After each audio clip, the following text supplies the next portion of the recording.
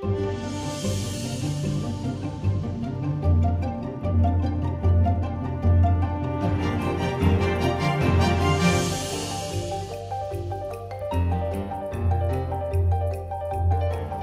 of the human experience is our joy in that which is good, true, and beautiful. Our eye seems to delight in shape, color, and design. We witness these patterns not only in that which we create, but also in the work of God as creator, in the heavens, and certainly in living things. So the idea that evolution takes place through small, random events seems shockingly out of place in such an ordered universe. If the universe were the product of chance, the odds are overwhelming that the universe would be life-prohibiting. The idea is that you have a purely undirected process producing the appearance of design, and the undirected process is not guided or directed in any way. When you look at biochemical systems, you could see a lot of different things that don't look like they were unplanned, don't look like they were spontaneous. They look very much like they needed forethought and intelligence to produce them. The assumption in all of these observations is that randomness always leads to disorder, or that randomness is the equivalent of purposelessness. But is that necessarily the case? As in most things involving science, the truth is much more complex and awe-inspiring. Let's just kind of back up for a second and take a breath and talk about random processes. Here's a random process that I think we'll all celebrate. If you have, let's say, many children, are any two of them identical? Not twins? No. And why is that? That's a random process. That's the sorting of chromosomes, okay, in the making of sperm and egg. It's also a little bit of genetic recombination in the making of sperm and egg. The genes get shuffled just a little bit in each generation. That's random.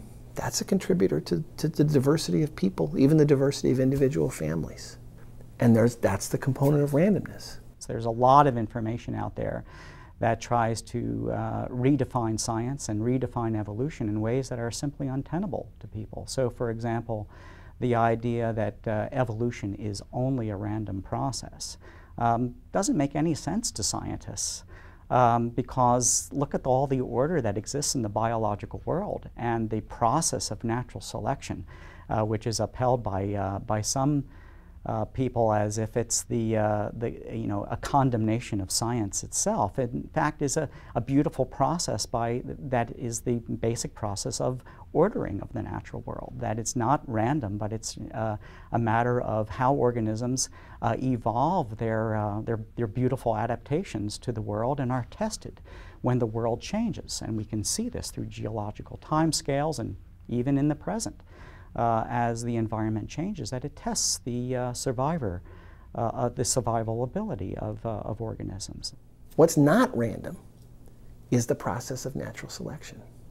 So Darwin perceived that those that competed a bit better, those that had a little bit of an advantage, whether you want to think about out on the savannah, the gazelle that's just a little faster than the other gazelles, that whatever genetic recipe goes into making that gazelle a little bit faster, that genetic recipe is going to be preserved over the other genetic recipes.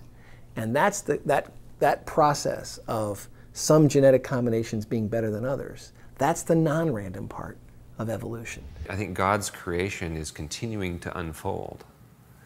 And as it continues to unfold and we have new species that are being generated, that's not in absence of God's creative power and God's creative work, as my view is that he's using evolutionary processes to bring out more and more diversity along the way, just as using gravitational forces to hold the universe together in a way.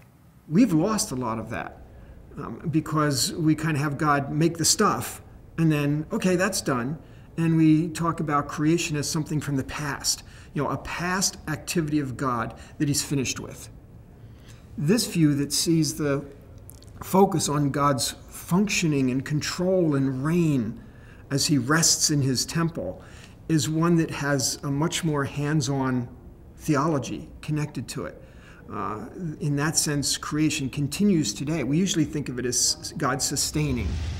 Randomness creates the great variation we see in all living things, and yet the selection process isn't random at all. But what is most important to recognize is that these scientific explanations do not rule out God's intimate, purposeful involvement in His creation. Understanding the role of randomness in evolutionary history is one of the challenges for us as Christians. But it's not unlike the daily events of our own lives, like a phone call from an old friend or a chance meeting on an airplane. All of these can seem like small random things in the moment, but when viewed through the lens of time and experience, we often see how God has worked through that which seems random.